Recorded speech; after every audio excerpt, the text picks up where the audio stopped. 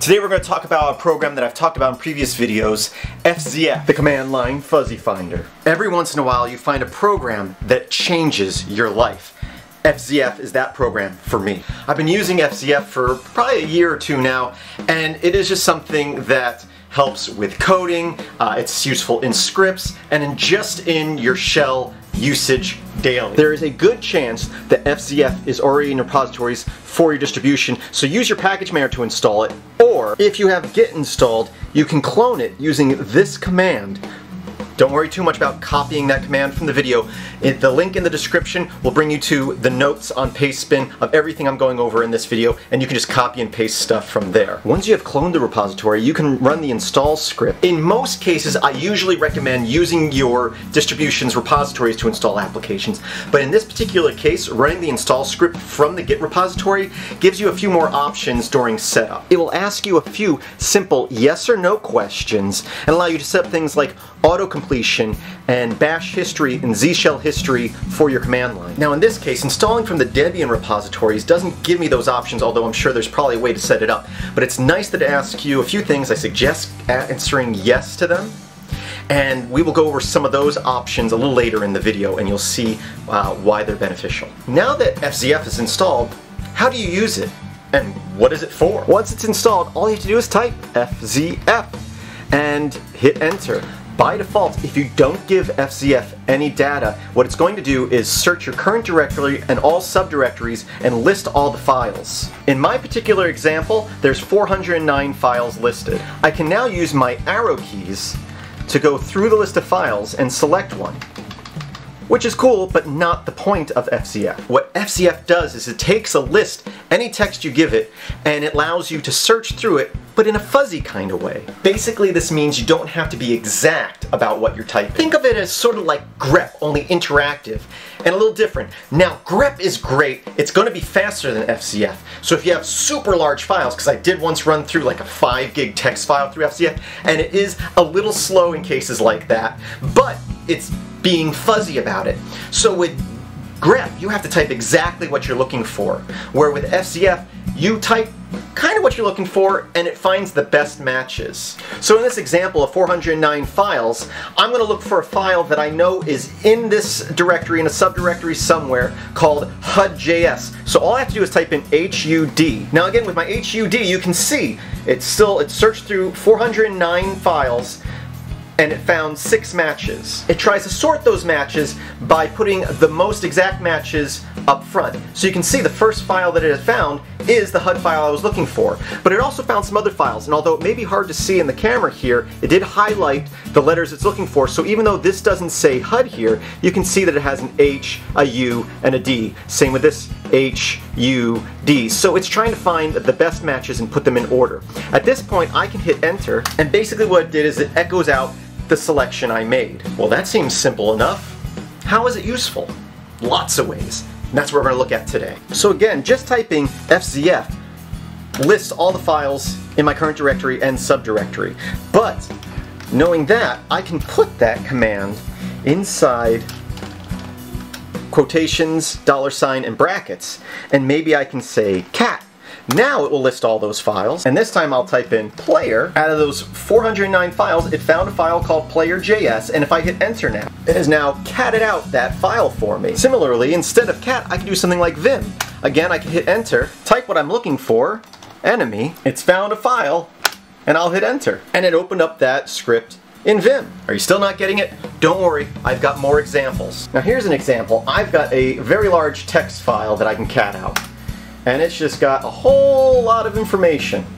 You can see how long it just takes to cat out. Now I run that same cat command and pipe it into FZF, and you can see it's just shy of 200,000 entries. I can use my arrow keys to go up and down and select one, or again I can start typing April. And as you can see, it found all lines with April on it, which is quite a bit. We got people named April, and we got addresses where there's an April Boulevard. I can select one of these and hit enter, and it returns that line of data, which spans across multiple lines. But what if I don't want all of that information? That's a very good question.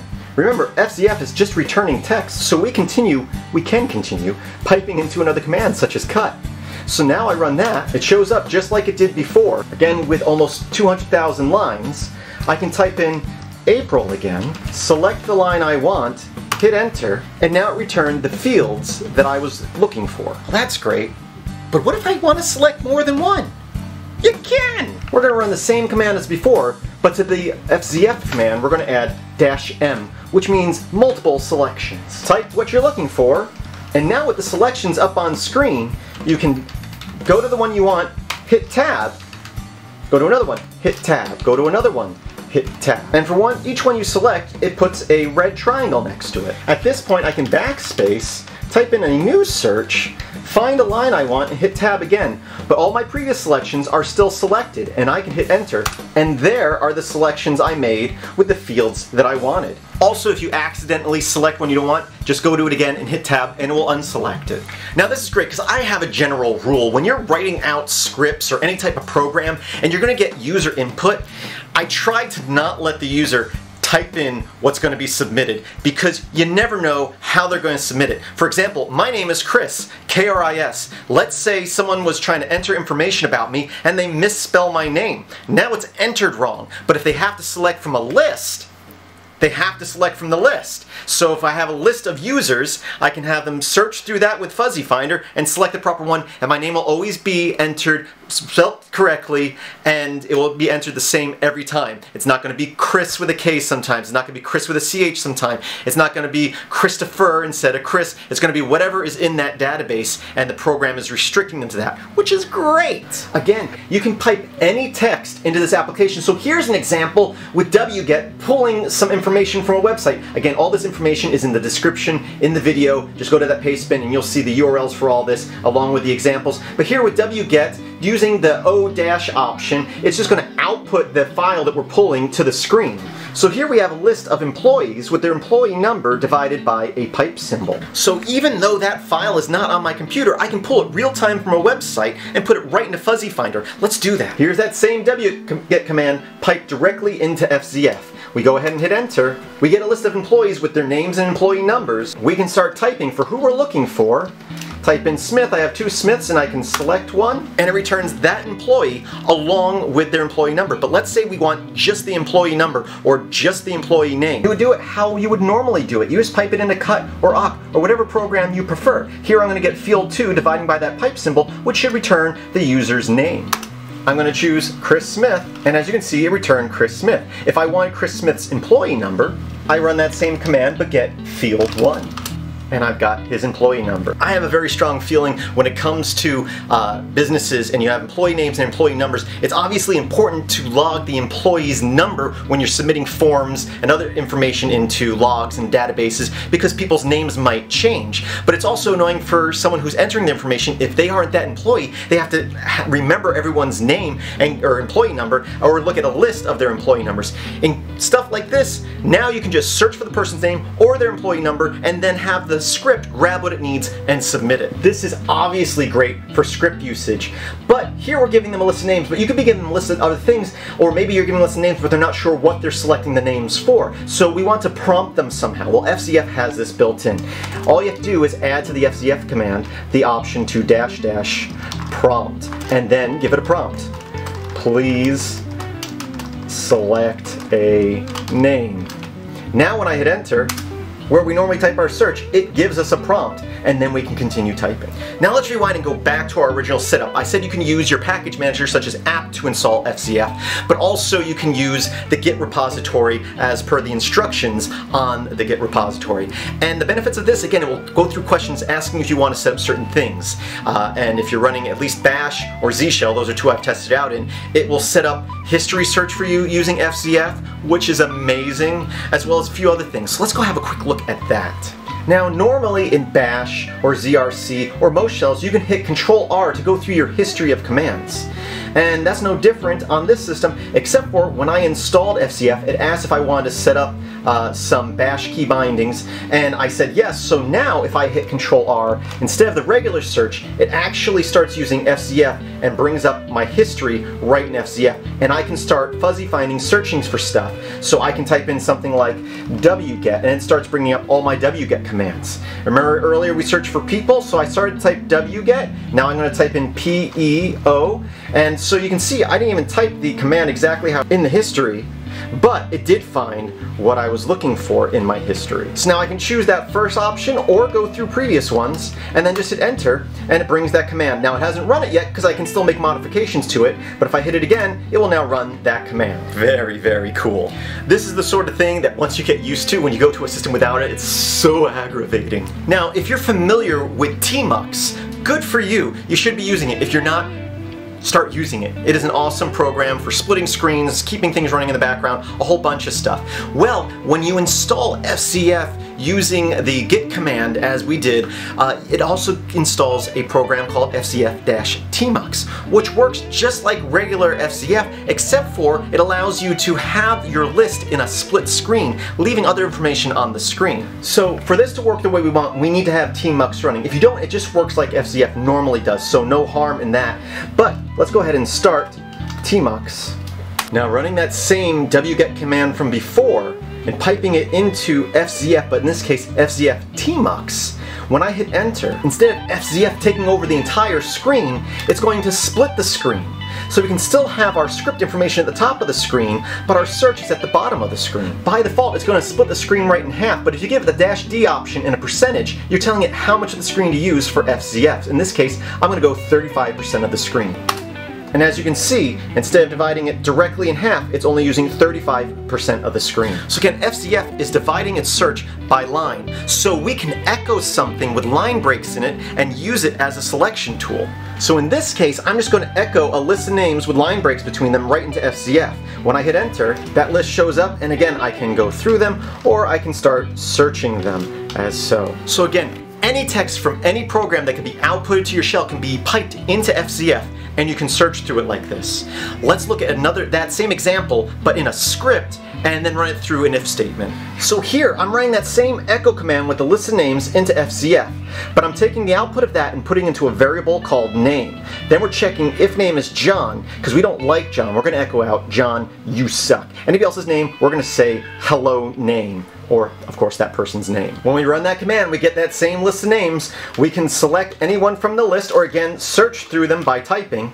We'll hit enter, and when we hit enter, in this case, it said, hello Sarah. Run it again, this time choose Jack, and it says, hello Jack. Run it again, this time choose John, and it lets John know what you think about him. Again, in a lot of case uses, this can replace commands like read, where the user's inputting information, but if they input the wrong information, your script may not run properly. Where if you're using a list that they can search through and select stuff from, well, now you know what they can and can't select. It can also replace things like case statements, which I've never been great at using. Well, now I can create a menu, allow them to choose it, and run certain functions. Or even better yet, here's an example script I made that actually looks at itself and looks at all its functions and gives them all as an option. So again, there's links to all this in the description of the video, in the notes, where you can go through this. But basically, I have a few functions in the script here. And what this main function does is that it greps itself, finds all its functions, and then it greps again and removes the main function from the option, uses awk to get just the name of the functions in its file, and after running it through FZF, it will run whatever function you selected. So again, you may not be getting what I'm saying, but look at this script. So what it's doing is I have 3 or 4 functions in here, and it looks at itself and finds its list of functions and gives it as a list. So anytime I want, I can add new functions to the script and they will automatically be added to the menu. Let's give it a try. So again, right now I have a function called exit. I also have a function called hello. And I have a function that counts and loops through 1 through 100. Now, when I run this script, I am greeted with a list of all the functions except for the main function from that script. And I can choose one by using my arrows or, of course, searching. So I can click hello, and it ran the hello function, which says hello world and good job. If I run that command again, I can go up to count, and it runs the count function. So again, I kind of created this as a smart adaptive script that all I have to do is add functions to it and it's going to find them and add them to the list. I don't have to modify the menu at all. So let's go ahead and add a function to that script. Function, I'll just call it new. And I'll say echo, this is new. And of course we can run a bunch of commands in that function, whatever we want it to do. We'll run that script again, and you can see our menu now has an option of new, and when we choose it, it runs that function. And again, that example script is in the notes in the description of the video, so if you didn't catch everything I did in the video, you can rewind and watch it again, or just go and get the script and try it yourself. Another thing to look at is the guy that created FZF also created a Vim plugin manager and an FZF plugin for Vim. So this plugin does lots of things, but there's two main things I use it for. Opening up new files and switching between buffers. So here I am in a directory with a few subdirectories and files for a game that I was working on. I can open up the main index file with Vim. Great, but now if I want to go into another file in that subdirectory for this project, I have keys set up. In my particular case, I can hit F. And what it does is, it split the screen and gave me a list of all the files in this project that I can now search through or arrow through, choose one, and it opens it up in a new buffer. Great! Again, I hit F in my case, that's just the way I have it set up. You can set up whatever keys you want. It lists all the files and I can choose one. And now I can start editing. The thing is, it didn't close those other ones, they're still open in buffer, so how do I get back to them? Well, in my case, I hit B for buffer. It lists all the files I have open in buffers right now, and I can go through them. I can't get to the update3.js file because that's what I'm currently in, but I can choose one of the other ones and get back to it. Again, I hit B, it lists everything that's in my buffer, and I can choose from the files that are open. This is great when you're working on a project, and you have to switch back and forth between different files in that project. And all you have to do is hit a couple of keys and now you can quickly search. You could have hundreds of files in those subdirectories and I can quickly just start typing whatever file I'm looking for and go to it, and then once it's open I can switch back and forth between the buffers. This is something Vim can do, but it's so much faster being able to have that searchable list at your disposal. So anyway, I went over a lot of things with FZF. It's a great, useful program. I use it in a lot of my scripts right now. It's very easy to use. It's a single executable. You can install it on your Android phone. I have it set up in my Termux there. It's also been compiled for Windows. I've used it on Windows machines. It makes them a lot more useful. It is just a great overall program that once you get used to, it's kind of hard to live without. If you've never used it before, I really suggest using it. I hope that I've inspired you to use it and check it out. If you have any questions on it, let me know and I'll see if I can do more videos on it, because I will definitely be using it in future videos. But that's it. I hope that you enjoyed this. I kind of am trying a different style of video. I hope you liked it. You guys are probably going to complain, but let me know in the comments. And I hope that you have a great day.